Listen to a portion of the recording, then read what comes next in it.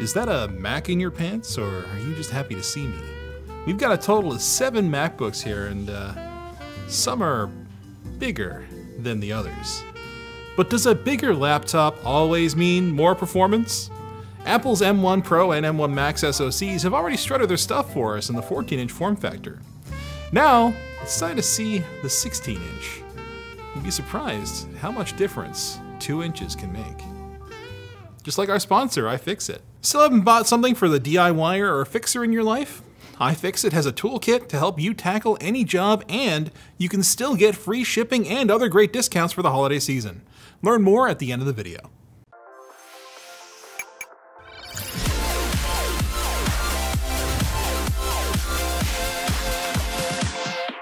From the outside, the 16-inch MacBook Pro is, perhaps disappointingly, an enlarged version of the 14-inch. There's no proportional embiggening of I/O, which is a bummer if you were hoping to be able to ditch the Type-C hubs and Type-C to A adapters that you have. Even worse, we tried those Type-C to HDMI 2.1 adapters. 4K 60 with HDR is the best you're going to get out of these for the time being. So you're effectively limited to HDMI 2.0 on all ports, even on the 16-inch models. It's kinda lame, but it's been suggested that it's an internal bandwidth limitation. From here though, it's all positive or neutral. Starting with the notch, where because it's no larger than the smaller models, the 16-inch display actually makes it practically disappear when you're focused on content. There's also far less opportunity for egregiously large menus like DaVinci Resolves to be cut off thanks to the larger menu bar, which makes this an appealing choice for the Mac-using professional. Finally, the keyboard is no larger, which is something Apple has always done and is a matter of preference. What we gain by keeping that smaller keyboard form factor is a much larger trackpad and bigger speakers, which do in fact sound a bit better.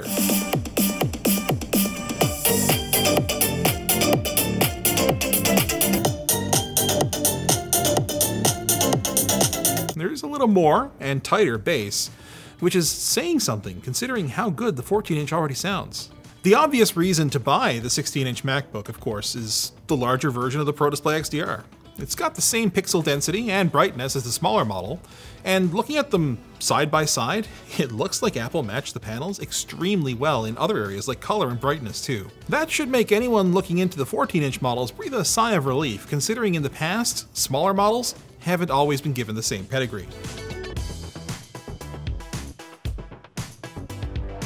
When it comes to the vastness of the screen, the 16-inch reminds me of how it felt to sit in front of a 17-inch MacBook back when they still existed. I don't have one of those to show you right now, but here's my old 15.4-inch for comparison. The shrunken bezels really do help make it feel that much bigger, and I don't miss my desktop monitor nearly as much as I did with this. Just like I don't miss my old jacket after getting the new Swacket from LTDstore.com. Flexible and thick, like I one day hope to be. But there's one more major difference between the new 14 and 16-inch models that we need to talk about. If you pop the hood, wow, they look shockingly similar, don't they? Almost like they took the 14-inch and just resized it in Photoshop. And that means the cooler is proportionally much larger. And it sits inside all that extra thermal mass offered by the bigger chassis. This might just be the killer feature for the 16-inch. Assuming, of course, we hit thermal bottlenecks on our 14-inch testing. As usual, let's start with Cinebench, where it's obvious we haven't been thermally constrained up until now. M1 Pro and M1 Max in both form factors share the same CPU cores after all, and we get further confirmation with Geekbench. And same deal with Blender too, where we've got some minor variation, but not much else. The CPU cores on their own are simply not enough to saturate the 14-inch cooler, so if your workloads are only taxing the CPU, you may not see a performance advantage with the 16-inch over the 14. It's when we move on to the GPU testing that things get interesting. Final Cut Pro sees the M1 Max picking up an extra simultaneous ProRes stream or two over the 14-inch variants before dropping any frames, which hints that the extra GPU horsepower is in fact being utilized here. DaVinci Resolve's render time gives us a shocker. The high-end 16-inch M1 Max wraps up over a minute faster than the 14, and the low-end M1 Max is even faster than the high-end 14. So the Max GPU cores are, in fact, enough to saturate the 14-inch chassis. Strangely, the 16-inch M1 Pro has the opposite result. It runs slower than the 14-inch, not just in the export, but in the timeline, losing a frame per second.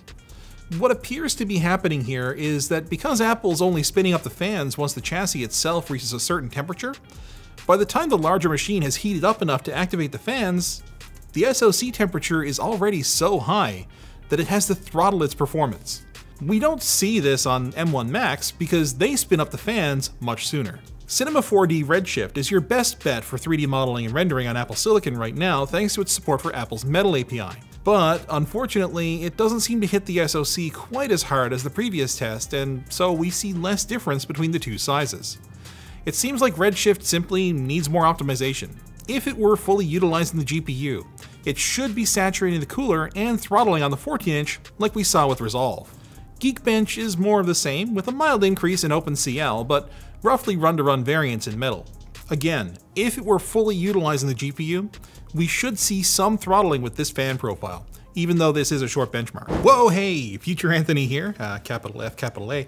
Remember how I said Cinema 4D was your best bet for 3D rendering? Turns out I lied. The Blender 3.1 Alpha just got updated with Metal rendering support on Apple Silicon in Monterey. I couldn't let this video go up without testing that out, could I?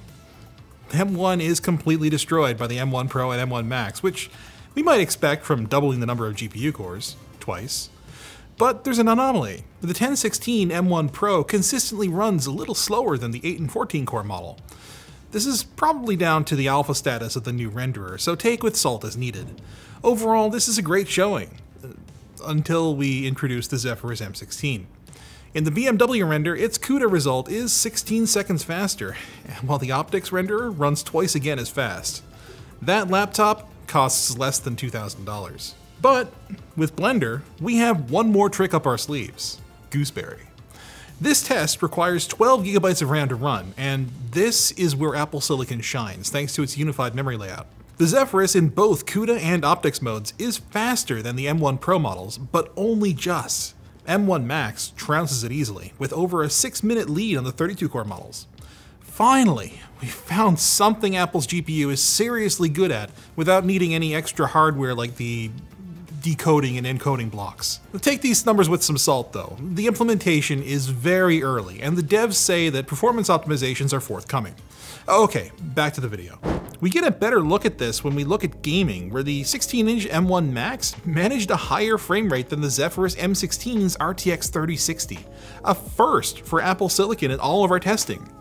That's a good 15 FPS higher than the 14-inch model can handle too, suggesting that, once again, the Max GPU is more than capable of overwhelming the 14's cooler, although the Pro is well within the capabilities of its cooler and sees no improvement between the two sizes. CSGO does see a small but measurable improvement on the higher-end M1 Max as well, suggesting that the little bit of extra horsepower, coupled with the little bit of extra thermal headroom, lets it squeeze that little bit of extra speed out of an otherwise Rosetta bottleneck title. As messy as all this is, Mac gaming isn't as crazy as you might think. So get subscribed because we've got a video on why coming soon. But what if we sidestepped Rosetta and used an Apple Silicon native app? The Dolphin emulator running Super Mario Sunshine fits the bill, but we're still not hitting the cooler that hard, which suggests that there's another bottleneck, probably in the translation from the older OpenGL API to Apple's Metal API. We'd expect it to hit both the CPU and GPU hard because we're running the emulator without a frame rate cap, but they're not, so we see little difference between the sizes again. Which brings us to the overarching theme of this testing: thermals. We fired up Redshift and Blender simultaneously for this one, and while Redshift isn't fully utilizing the GPU, it should be more than enough to bring it up to temperature. Sure enough, even our low-end M1 Pro 14 choked here, maintaining the high 90s on the CPU cores and peaking at 100 degrees throughout the run. Apple, as always, seems to favor throttling instead of ramping the fans up. Even at that 100-degree mark, the fan speed was merely 50%. Fun fact, all of the M1 Pro models choked hard enough to outright crash the Redshift render every time, and in one case it froze the machine entirely with a black screen. Given the thermal results, I don't think that it's overheating necessarily. Perhaps there's a memory bandwidth issue causing contention on the lower end chips, or maybe there's a power delivery issue. None of the M1 Max models exhibited this behavior, so make of that what you will. The top-end 14-inch M1 Max model's CPU cores were routinely allowed to hit 100 degrees, while the Redshift rendering performance suffered greatly. The fans are a little more aggressive than M1 Pro at around 75% at peak, but that's a small comfort when you're still leaving performance on the table. The 16-inch models, on the other hand, all performed admirably. The top-end SoC may have hit 100 degrees a lot, but the fans barely hit 50%, and the redshift render only took about 10% longer than when we were running it on its own, suggesting that it's only being mildly throttled, less so than the 14-inch M1 Macs. Interestingly, the GPU clusters weren't allowed to hit the 90-degree mark on any of our MacBooks in this test, which hints that Apple's thermal management is aiming for somewhere around 90 degrees as the upper limit for the SoC itself. Taken together, this suggests that, with the fans cranked up, the 16-inch would actually be totally capable of handling a combined load like this without batting an eye. Sadly, this isn't the default behavior, but you can force it to max speed using a third-party program like TG Pro. Surface temperatures were also significantly lower on all of our 16-inch models, although the exhaust temperatures were still in the 50s. Crucially, the hotspot is well under 50 degrees on the highest end 16-inch, and the underside is just a hair over 40 at its hottest, which means that even if you're stressing the machine, you're not going to be burning your pants off if it's in your lap. Apple's done a fantastic job managing skin temperature on this generation of MacBooks, and again, if they were a little more aggressive with the fan, they could have their cake and eat it too. The noise isn't even that bad, IMO. At a $200 premium over a similarly equipped 14-inch MacBook Pro, the 16-inch models represent a reasonable option if you value screen real estate. But, as we've seen, the thermal constraints of the 14-inch chassis rarely come into play until you upgrade to the M1 Max. So, choosing which size you get for an M1 Pro mostly comes down to form factor, not performance.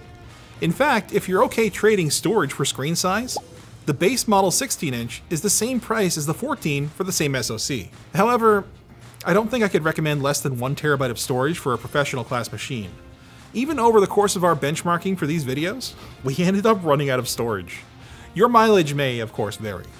Apple's engineers are good at their jobs. Since abandoning the pursuit of ever thinner designs, they pulled off a solid chassis with good cooling and paired it with next-level battery life thanks to Apple Silicon.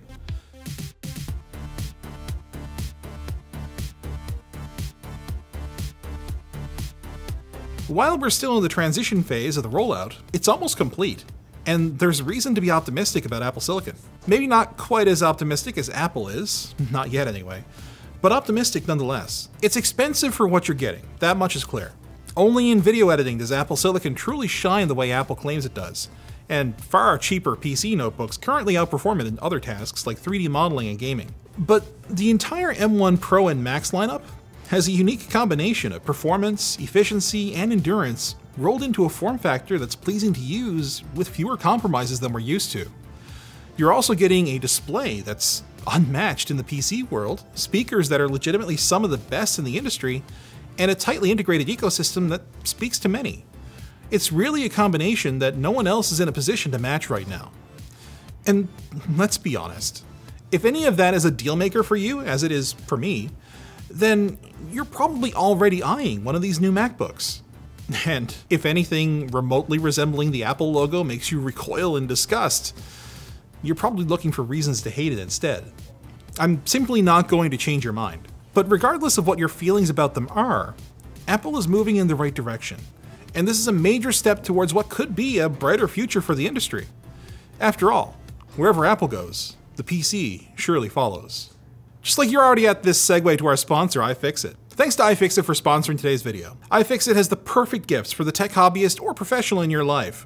Their ProTech Toolkit is a great general kit to fix almost anything in your house. I reach for one all the time. It's got 64 bits and iFixit's most popular opening tools all rolled up into one package, including suction cups, spudgers, anti-static wrist straps, and more, all covered by iFixit's lifetime warranty. It's the gift that keeps on giving because you can save time and money by repairing your own electronics using iFixit's step-by-step guides.